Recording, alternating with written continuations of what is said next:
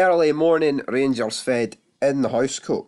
Things are that desperate. We're here in the housecoat. Giovanni van Bronckhorst has come out and said Ajax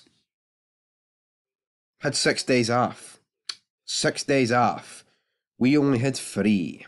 Well, you know what, mate? Go and spin that argument up your arse. Because you're playing injured players. You're not giving players breaks. What about Lundstrom? What about Tav against Dundee? Why the fuck are they playing in the cup, mate? Tav, who it's so obvious that he is carrying something. He is fucked every game. He is not playing anywhere near like he was last season. He's getting caught. I mean, he was never good defensively, but he's getting caught so much more this season. It's so obvious. It's abysmal. It's embarrassing. We move on. But they actually come out and say that, oh, Ajax had 6 days off. Mate, you're in control of the team. But then he came out and said, oh, the tactics aren't the problem. My tactics is spot on. We just haven't been able to compete for 90 minutes. Mate, you set up the team. And there's games we haven't been able to compete for the fucking first minute. So even if you wanted to use that logic, the tactics haven't been wrong. How about accepting some fucking responsibility? Like, if he truly believes that we can't compete at this level, right, and all that stuff, then why does he set us up to fail? If he thinks that, why not just play 10 people behind the ball and don't even attempt to play football and get 6-0 nils? I mean, it's kind of what he tried at Anfield, and for as shit as it was, it did limit Liverpool, even though it was like one of the worst performances you'll ever see. Attacking wise, it was wank.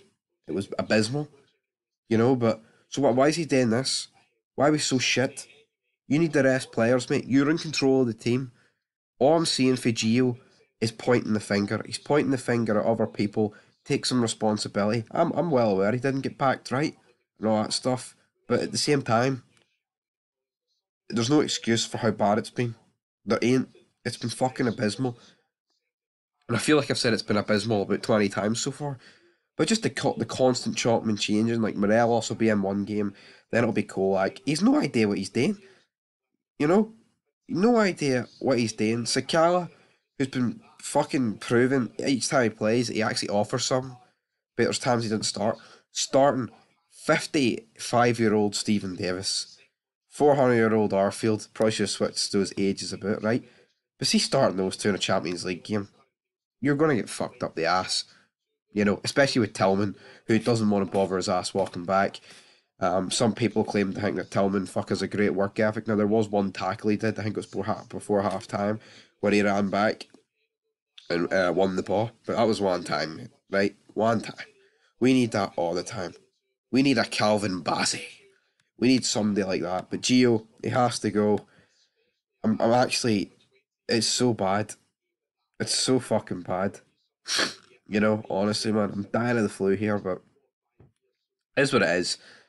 There's not a player that could hold their fucking heads up after that. And Gio, I can't believe he's turned around and said this, like they had 6 days. Mate, you could rest players. You're not forced into playing a 10% fit James Tavernier. You're not, mate. You're not. And other shite, man. Jesus. Get in the bin. But until next time, peace.